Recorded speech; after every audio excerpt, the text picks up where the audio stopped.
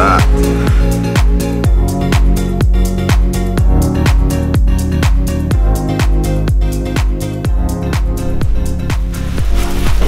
We are 13 days out from Olympia, week out from leaving, and I'm having quite a big carb up. So yesterday and today, we were having huge amounts of carbs, so over double the amount every meal. Just because I've came in a bit too quick, and we're at that stage of being very close to being catabolic, and that is not good when you're 2 weeks out from the Olympia. So just refilling back up. Yesterday I put 2 pounds back on. I woke up this morning 2 pounds heavier from yesterday's carb up, and we've got one more day of that.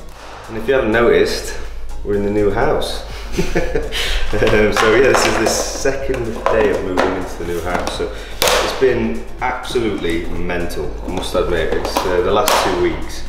I'd say the last 18 months has been pretty stressful, but the last 2 weeks of moving into the new house, trying to get everything ready, and trying to get my other house ready for renting, as well as prepping for the Olympia, has been pretty crazy. But we're finally there. We moved in yesterday, and obviously it's very bare still.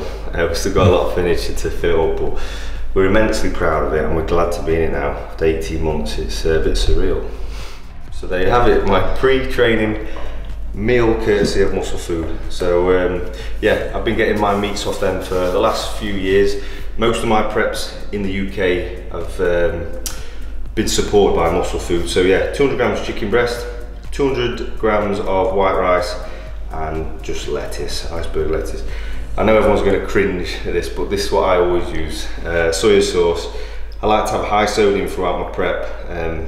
Obviously on game day, I basically cut it out about 12 hours before, and just helps with dropping water retention, getting water from under the skin. And that's what I believe makes me that slightly a bit drier on the stage.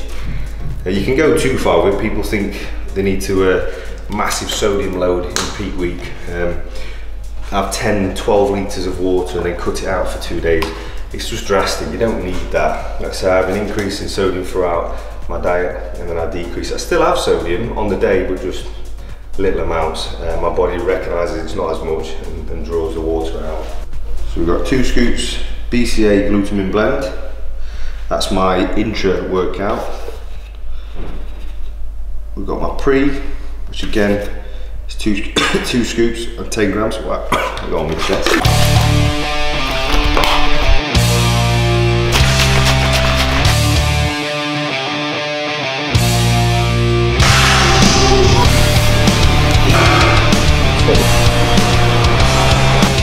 Telltale sign of that.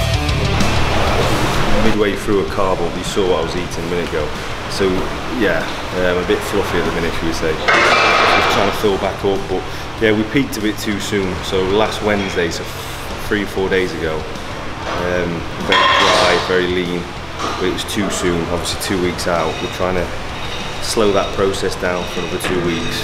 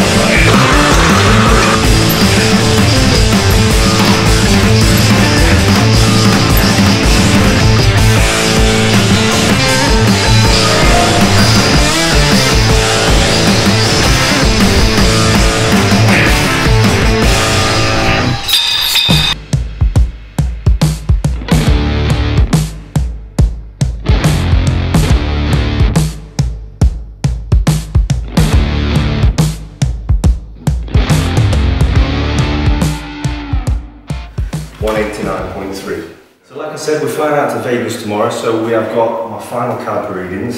Excited to see where we're at with this, because the last couple of weeks we've been fluctuating with refeeds. My weight's been going up and down because of that. So I want to see what my final reading is before we head out. So this was probably what I'm going to step on stage around. Obviously I will drop weight when I dry out the day before, but at the same time I will be carving up. So we are going to be roughly around this weight in a week's time on stage. That's it. Let's get the results. We are 1 day from leaving for Las Vegas. Can't believe we're here already.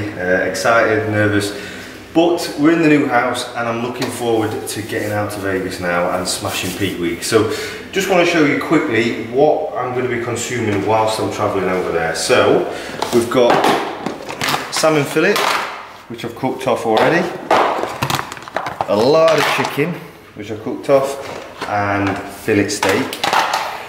My vegetable sauce is going to be iceberg lettuce, just because you can eat it cold, and obviously travelling 10 hours on a flight, for me it's the best sort of greens cold. And I've enjoyed it, and I've had it all on prep, so I'm not changing anything or deviating away from what my body, my digestive system has been used to for the past 16 weeks. My complex carbs are going to be rice. I've eaten that all the way through. I normally vary between white rice, sweet potato, and oats. White potato. And white potato as well, yeah. But this prep, I don't know, I haven't got bored of rice.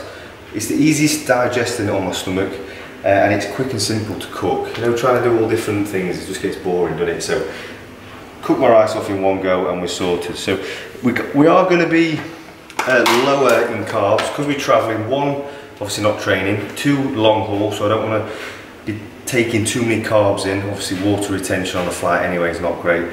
Putting carbs in there is going to inflate it even more. So we're going to try and keep the carbs low, fats high, and a lot of water intake. So we're going to be up into around 8 litres of water whilst travelling over.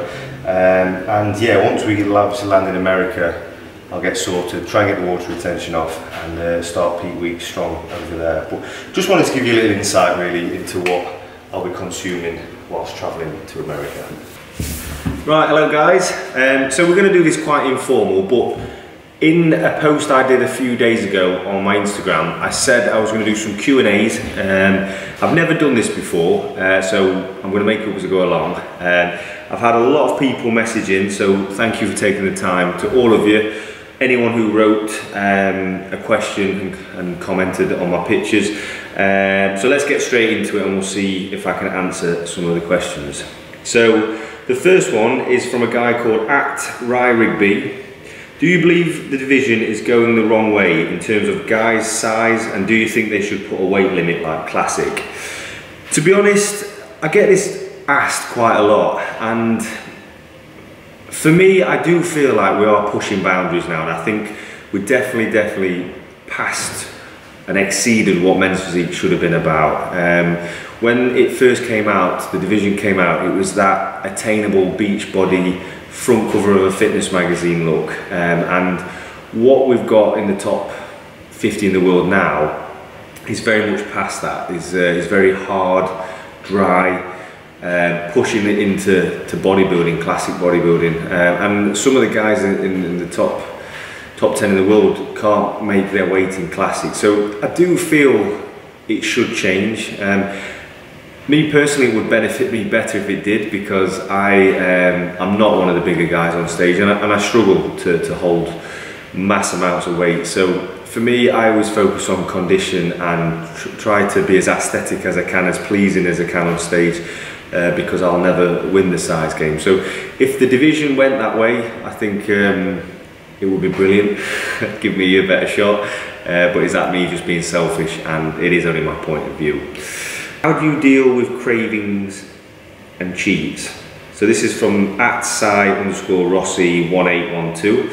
To be honest with you, I've been doing it quite a while now. Obviously, I've been competing for about 10 years. And for me personally, I don't really crave anything because I eat quite clean all year. I enjoy, sadly, prep food. from my off season and my on season, I just add more calories, more of that food. So I'll increase my fats and my carbs, and then add sauces and stuff to it to make it not as bland. But I have the odd cheat from time to time, not on prep, but I'll have meals with the family, or if it's a special occasion, or at weekends with Amy, we go on date night. But not enough to binge on it and for my body to get too used to it. So when I'm dieting, I don't really crave anything as such, but I do crave more quantity. How do you keep balance in your life? That's from a guy called @FariBorsRF. So I'm sorry if I got that wrong, but bodybuilding is a very, very, very selfish sport. You have to train, you have to eat, you have to sleep. All of that comes first before a social life and before family members. So it can be quite difficult, but I've learned over the years with Amy that as long as you give time to the relationship and you can adapt to any situation. You can go out on a night out and not have to drink and have a good time.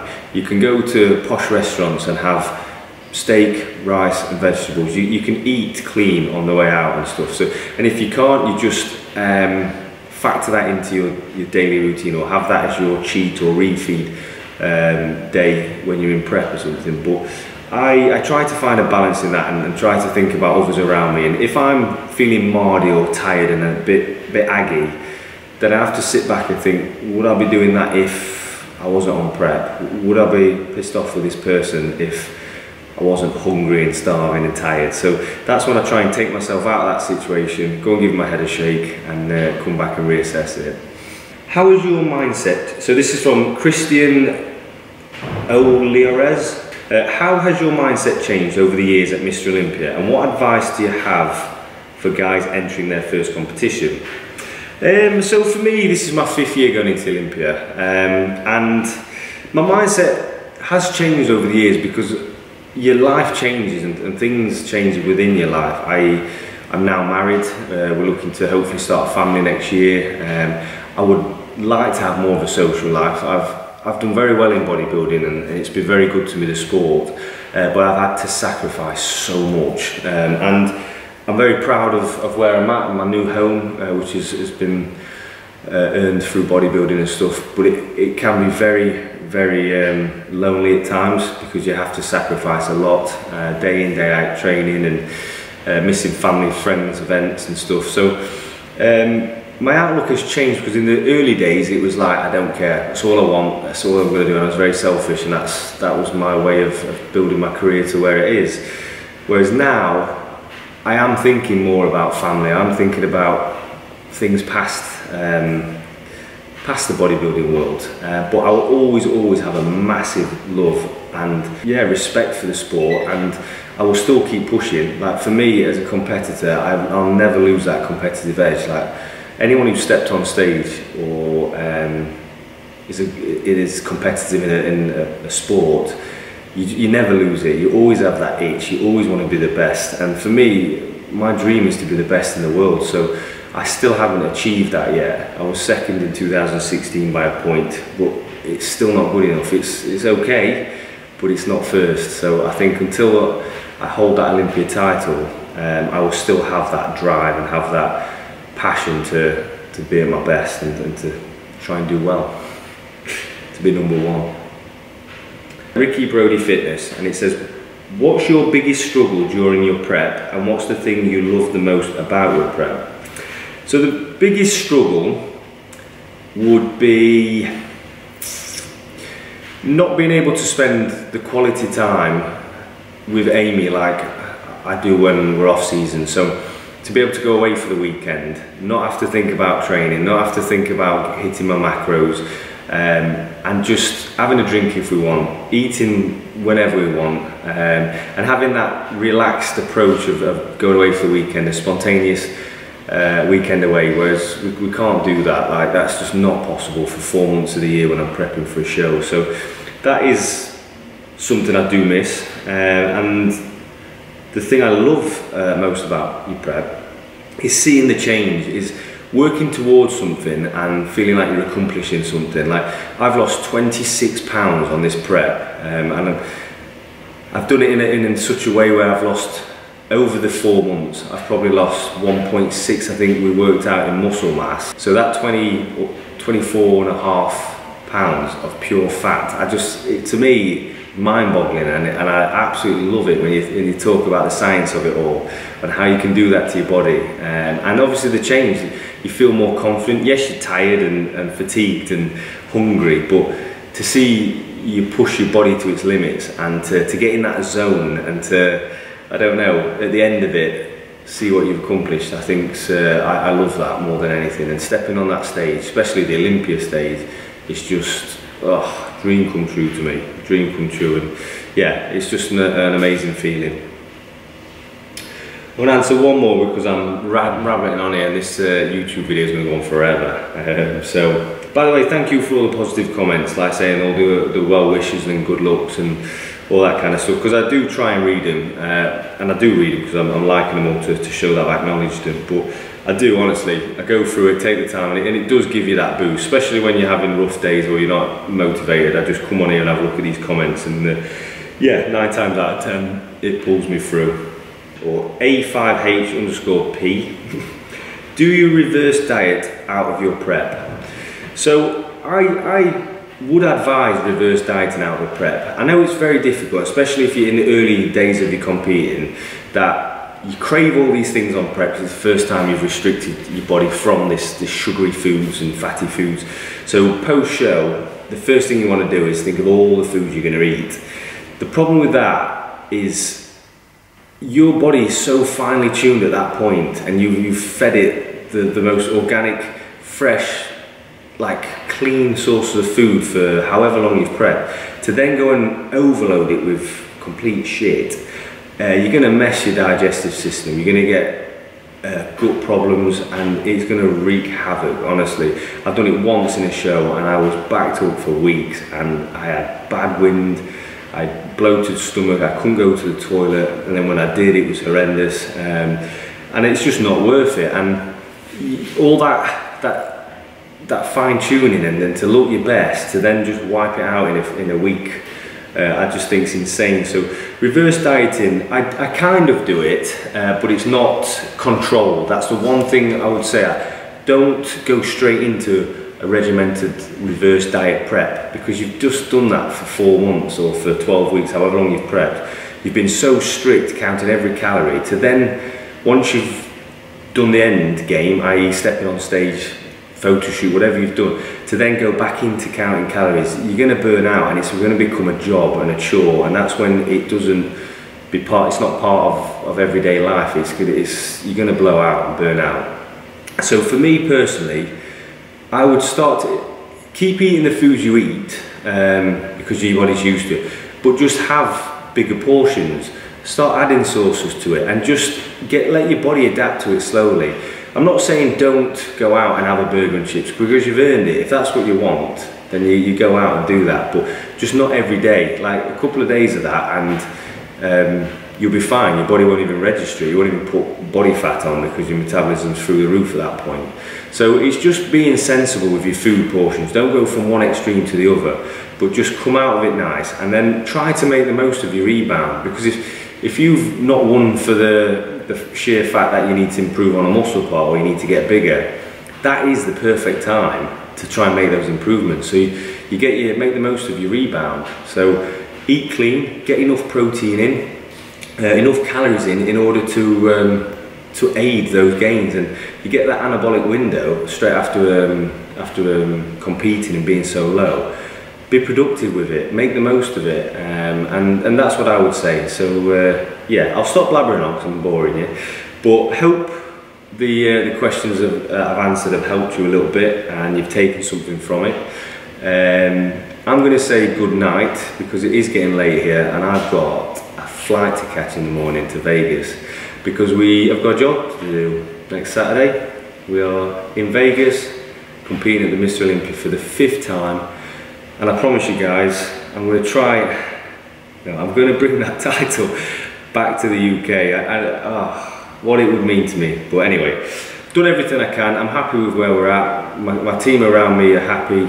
We've just got to get out there and finish what we started. So thank you for watching this. I really appreciate all your support, and I'll check in with you stateside closer to the Olympia.